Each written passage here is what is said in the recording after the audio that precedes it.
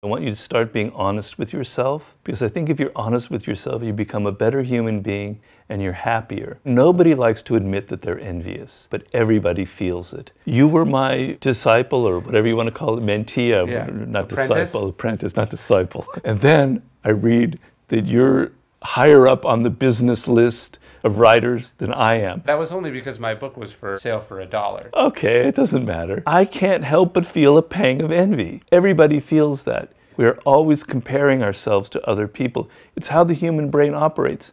On a very basic level, we process information by comparing. We do this socially. How does that person have more than I do? Why are they getting this attention and I'm not?